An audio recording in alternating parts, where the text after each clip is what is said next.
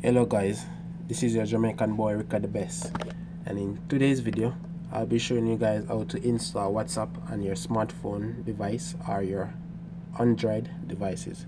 So first of all, in order to download WhatsApp on your phone, I'm going to show you guys. Say for example, you go to your Play Store and you search for WhatsApp and it's not available there, or maybe you went to your browser and you say WhatsApp and you see the first link there from the Play Store. You click it, click free, and you use the Play Store. You're gonna get a message to say that WhatsApp is unavailable in your country.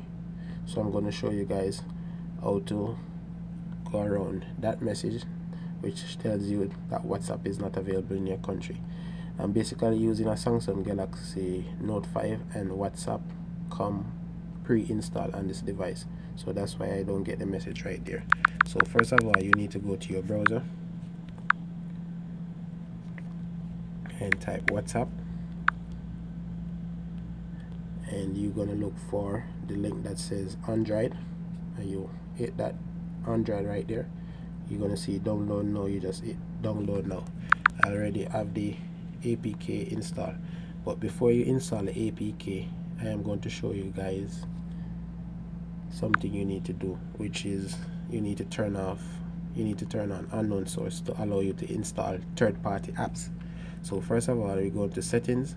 On this Samsung Galaxy Note 5, it's probably different on your Android device, but you're going to go to your settings and you're going to look for security.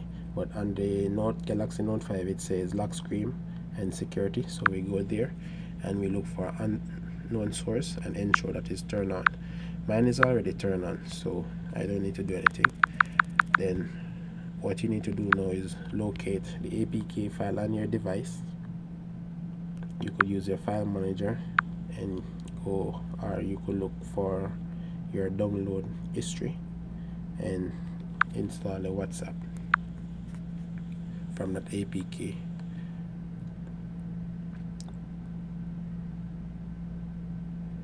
After the WhatsApp is installed, you'll be good to go.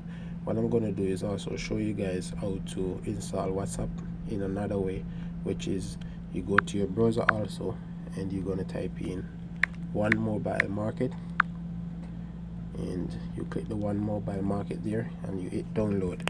Mine is already downloaded, so I don't need to download it. So once yours is finished download, you just go to the app and install the One Mobile Market.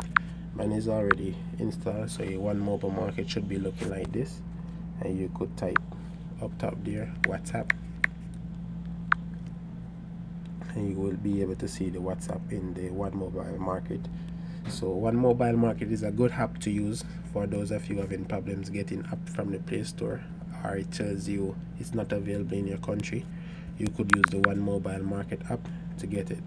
So thank you so much guys for watching this video. Please feel free to comment and share. Goodbye.